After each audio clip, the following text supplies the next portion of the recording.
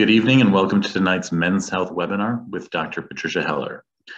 Tonight, Dr. Heller will give the Life After Prostate Cancer presentation, and we'll also cover the signs, symptoms, and treatment options for two common side effects of prostate cancer treatment. That includes erectile dysfunction and stress urinary incontinence. You're invited to ask questions anytime during the presentation. Simply click on the chat box at the bottom of your screen, type in your question, and Dr. Heller will answer any inquiry you have at the conclusion of the webinar. Without further delay, I'd like to introduce Dr. Patricia Heller. Thanks so much, Mike. Welcome, everyone. Thanks for joining us all this evening. I want to thank Boston Scientific and SSM for partnering with me to bring you this hopefully informative webinar. It is Prostate Cancer Awareness Month, and I can't think of a better way to get the word out to patients who have been through the unfortunate diagnosis and journey through prostate cancer treatment, but there is a lot we can do to help with the quality of life that these patients have after they've been through treatment and are unfortunately dealing with some of the side effects of very common treatments. So tonight we're going to talk about erectile dysfunction and urinary incontinence after prostate cancer treatment. And we're lucky enough to have tonight along with us a prostate cancer survivor who's going to share a bit about his journey and hopefully shed some light on what it's like to go through procedures to regain some quality of life after prostate cancer treatment. So as Mike said, I'm Dr. Patricia Heller. I'm at St. Clair Hospital in Fenton, and I am a urologist specializing in men's health and with a focus on helping men as they go through their journey in prostate cancer treatment, from diagnosis to recovery after prostate cancer in the survivorship portion of their journey. I do take care of a lot of men who suffer from erectile dysfunction, even without prostate cancer. Unfortunately, some men have some troubles with ED even before they begin their prostate cancer journey, so it can make those symptoms even worse after treatment. Tonight, my goal is to just give you a bit of information about prostate cancer survivorship, the signs and symptoms of some of the most common side effects, and talk a little bit about treatment options. Certainly, there's not enough time to dive into great detail on all of these different things, but hopefully I'll give you a good overview of what the options are, because I do find that a lot of men, unfortunately, just don't understand what's available to help them. And so my goal tonight is just to inform you all, answer questions, and also give you the opportunity to certainly come and see me if you want to talk more in detail about your particular circumstances. So as you can see on this slide, prostate cancer is so common. And as I said, September is Prostate Cancer Awareness Month. And unfortunately, there are over 3 million men in the United States who are prostate cancer survivors, which is great because we've gotten very good at helping these patients not only survive their cancer, but live full and healthy lives as prostate cancer survivors. So it is a treatable disease, it's a survivable disease, and it's a disease that you can survive with great quality of life. There's no reason to suffer in silence with urinary leakage or erectile dysfunction. So let's talk a little bit about, first of all, restoring continence. So this is a really interesting topic because it also includes leakage of urine during intimacy. And so that's something too that I want to also just say a word about, even though it's not directly covered in this presentation. That is something that can be treated and certainly not something that anyone needs to suffer with. So if there's leakage of urine during intimacy, that absolutely can be treated successfully. So prostate cancer treatments, whether it's radiation or prostatectomy, can lend itself to urinary symptoms. And what we're talking about here is called stress urinary incontinence. And what that really stems from is typically prostatectomy or surgical removal of the prostate gland. And usually there's a spectrum of this type of leakage. And so any patient who undergoes this type of treatment should understand that there can be a spectrum of dryness. And so what is dryness? Some patients have a pad in their underwear that's more of like a safety pad that can just catch a few drops of urine, and all the way to patients having to wear full-on incontinence briefs all the time without any control of their urination. Now, obviously, right after surgery, the symptoms are far worse. Usually within the first year after surgical treatment, patients will regain some level of continence, but by the time they get to about a year after surgery is when we start to think about, okay, how are you doing? Are you satisfied with your level of dryness? To some people, wearing a pad or two a day really isn't very bothersome. Others are very bothered by that. So it's really unique to the individualized patient circumstances and needs. And so I think it's really important to say, no matter what the level of leakage is, if you're not happy with it, certainly it's something that can be treated. So just a quick anatomy nod to why this happens. So when the prostate is removed, there are nerves that will affect erections, and we'll talk about that in a little bit, but also the muscle that's used to control urination gets disrupted, and there are varying levels of return of function of that sphincter muscle. And so that is why patients, number one, have a variety of levels of leakage based on their particular surgery, their particular anatomy, but also that's why there is disruption. So that lends itself to cause the leakage of urine, even in the best hands, even in the best surgeon's hands. Sometimes this does happen. So it's something that patients should always consider before prostate cancer surgery. So again, the fact that this can still happen, even with the best surgeons, means that it's something that we may have to contend with after a patient's treated for prostate cancer. So just because there's leakage, if it's bothersome leakage, we have options. So what are those options? So it really depends on the severity of leakage. Some men can manage their symptoms with minimally invasive maneuvers that don't require surgery. Some men wear, as I said, shields or pads. Some men wear an externalized catheter, often called a condom catheter, because it does kind of look like a condom, and the patient wears it over the outside of the penis to catch any leakage.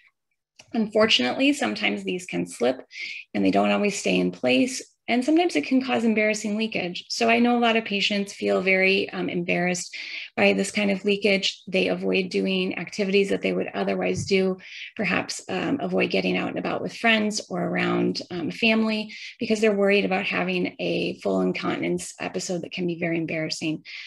Many patients that I've taken care of find that once this is treated, they're really back to a better quality of life.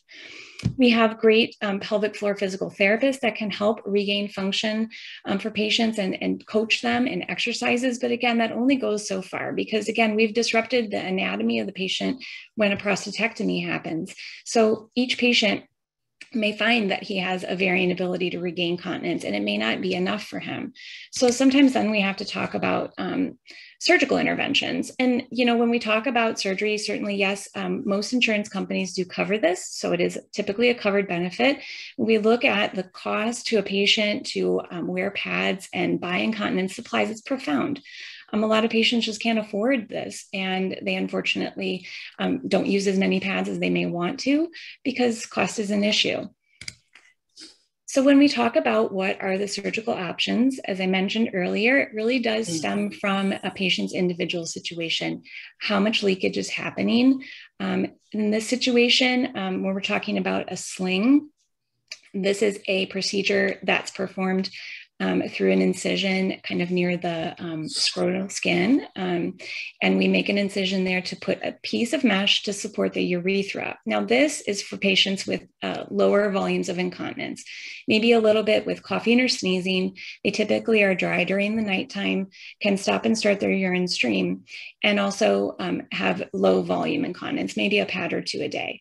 So this is why we really want patients to sort of go through that year or so of healing after prostate surgery, because this can really be a place that they can get to where they only need a little bit of help with this mesh.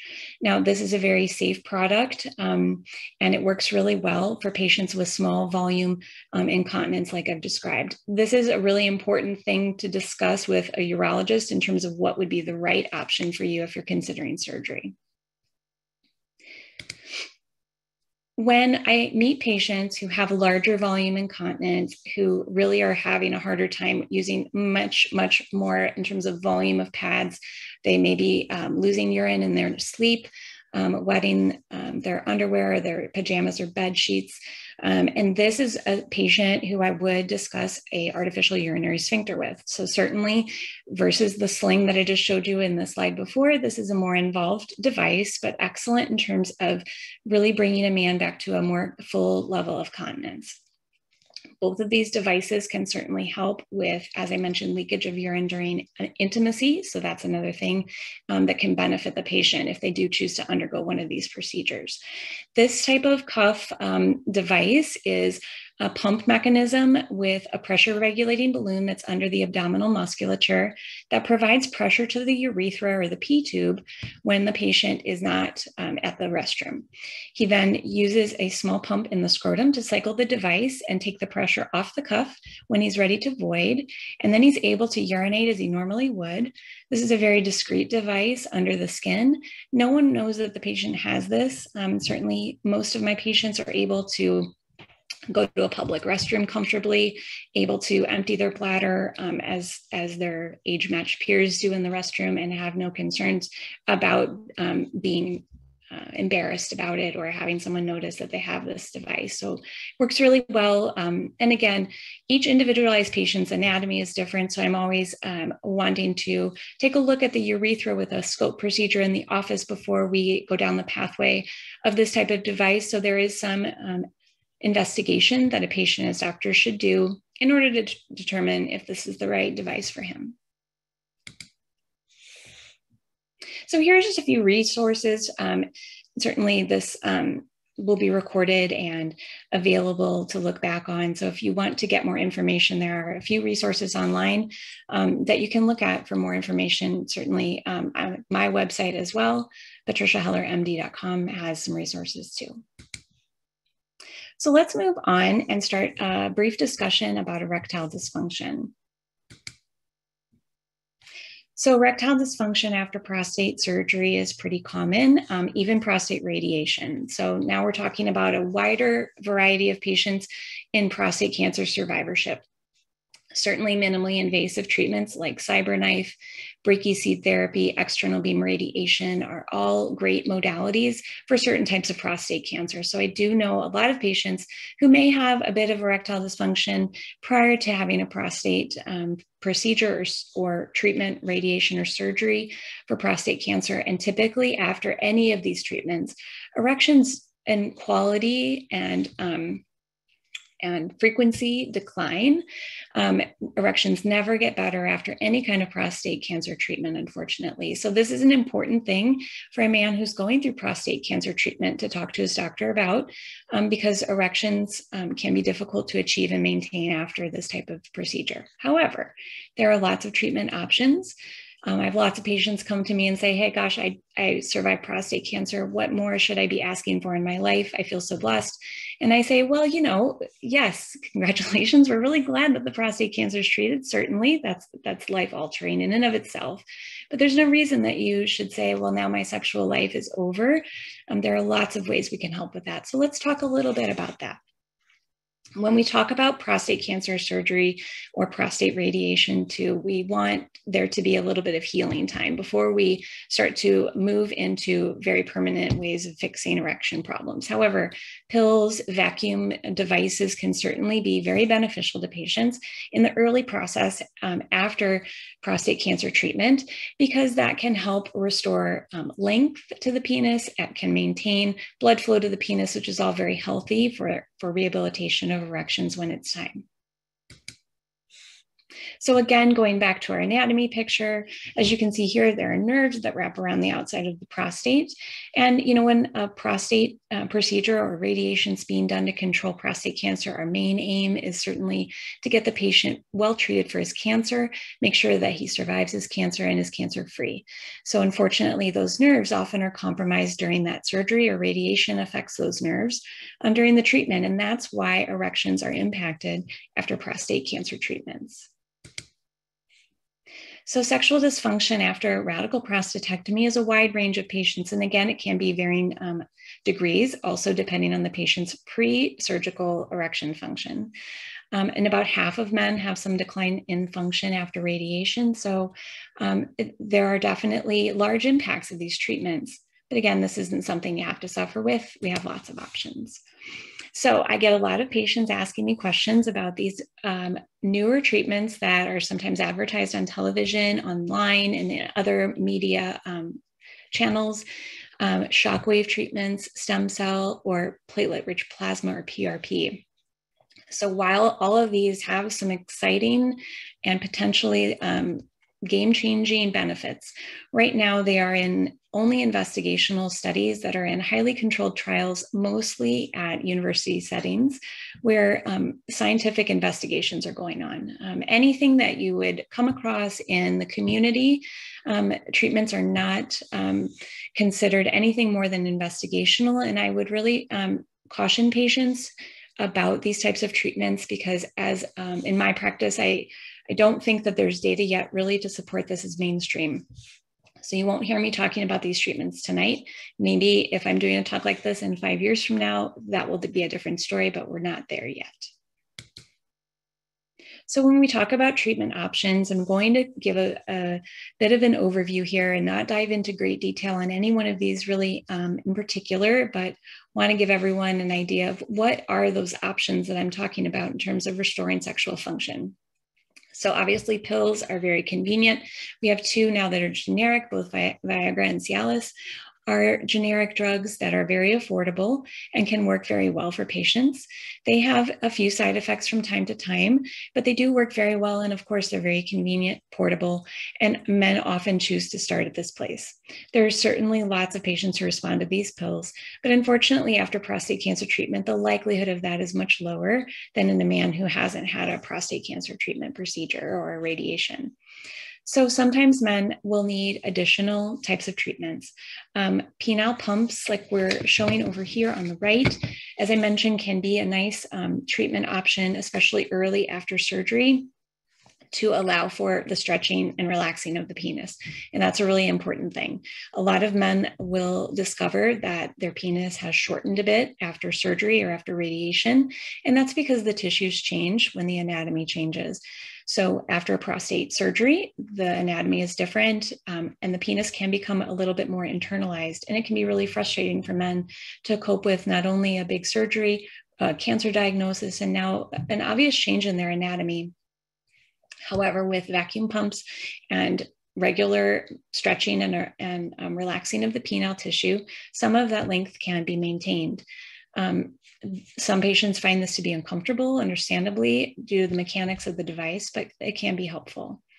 There are other modalities, including urethral suppositories, which I don't find many patients prefer. They aren't very effective and they can be quite painful.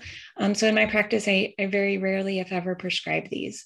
However, I do teach patients how to inject medication directly into the penis to achieve an erection, and this can be quite helpful as well, especially after prostate surgery.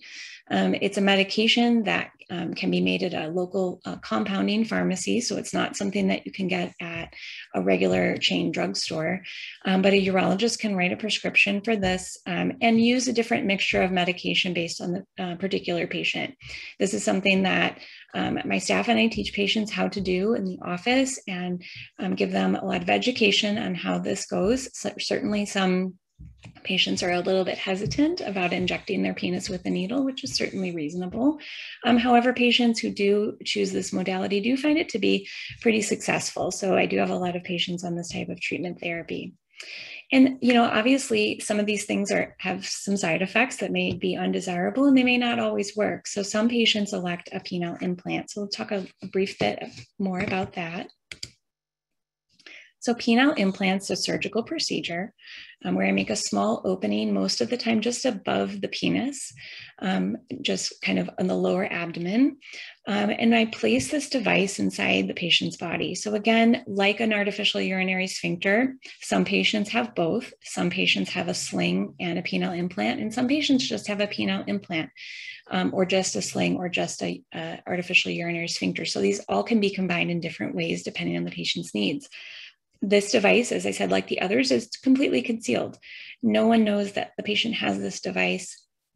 It's portable. The patient can have an erection whenever he wants for as long as he wants.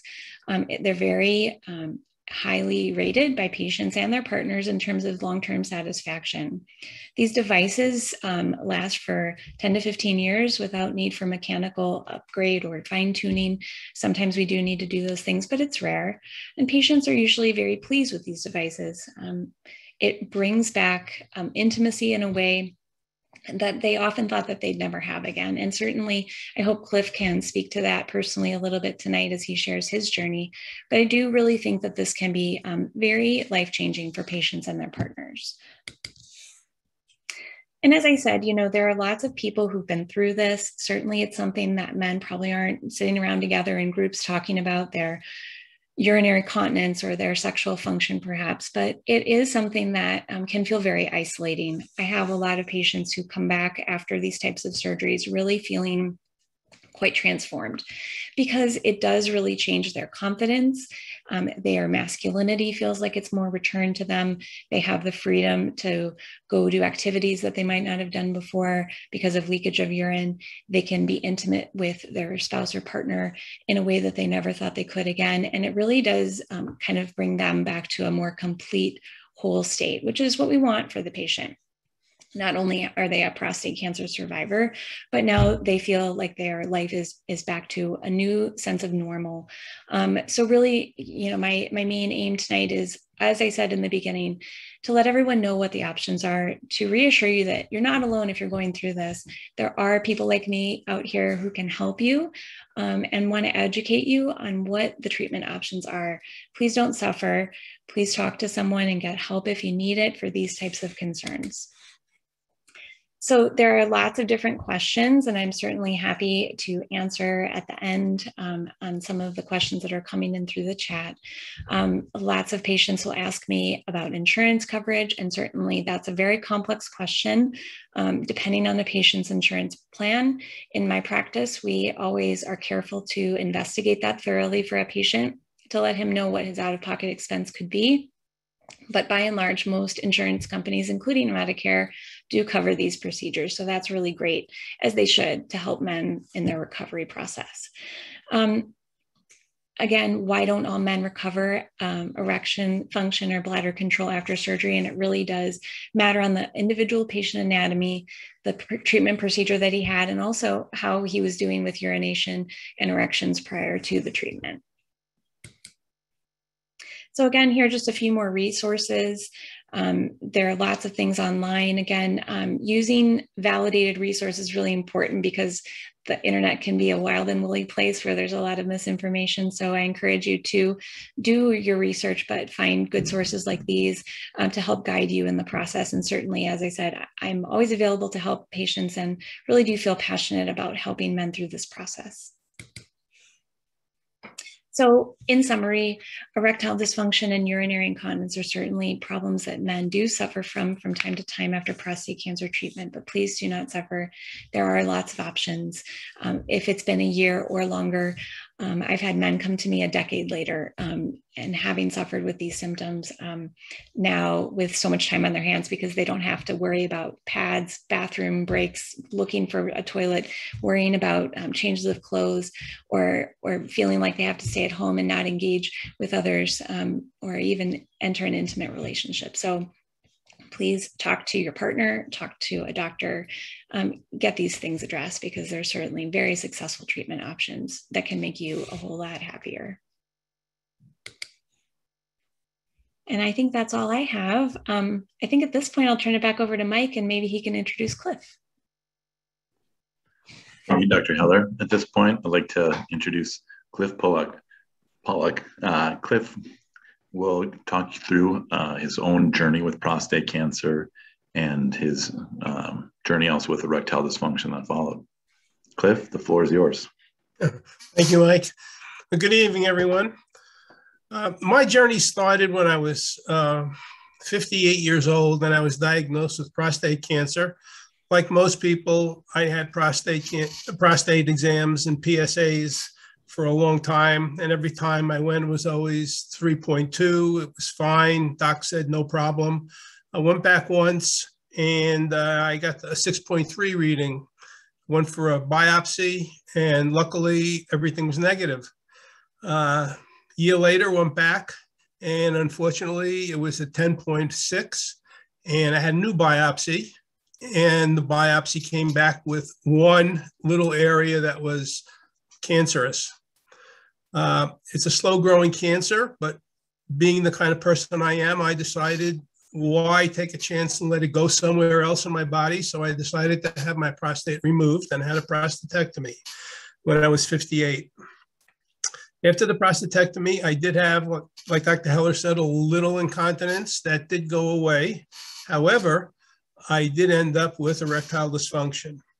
And I will say this, while this is definitely a men's issue, it's really a couple's issue because it involves two people. It's not just yourself. It changes the relationship when you have ED.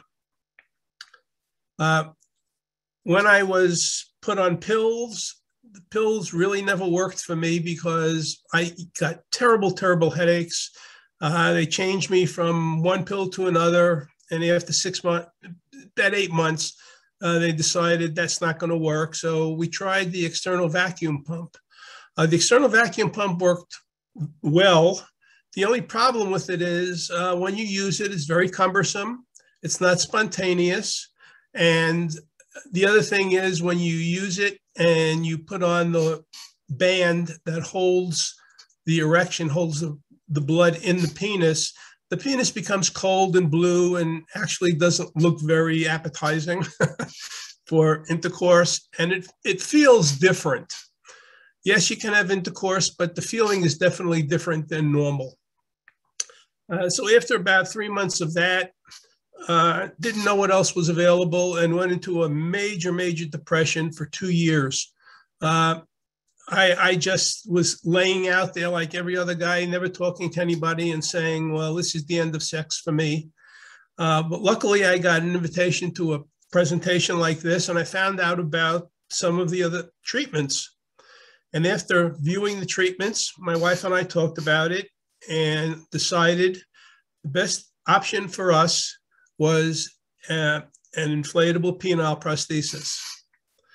When I was 60, I had the prosthetic implanted.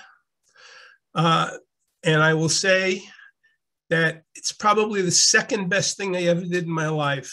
The first one was marrying my wife 54 years ago, but the implant was basically the second best thing. Why? It returned I returned to my manhood. And it brought back an intimacy between my wife and I that we didn't even know we had lost. The surgery was very simple. It was about an hour surgery. Recovery was not very bad. I was able to go back to work after 2 weeks. After 3 weeks, I went back to the doctor and he showed me how to use the prosthesis. And after 6 weeks was told, okay, you can now start to have relations again.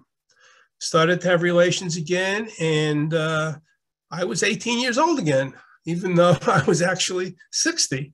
Good news is the prosthesis lasted for 14 years, which is terrific. Last September, 1 year ago, I had the old prosthesis removed and had a new one replaced. So now at 75, I'm on my second version. I have a newer model. It's really souped up. It's really nice. But some things I'll let you know. In all 14 years, the prosthesis never failed to give me a solid, rigid erection that was perfectly fine for vaginal intercourse. It also want to let you know that besides the fact that you can have intercourse again, people ask me, does it feel the same? And I will tell you, it feels exactly the same having an orgasm as I had orgasms before the surgery. The only difference was without a prostate, you don't ejaculate.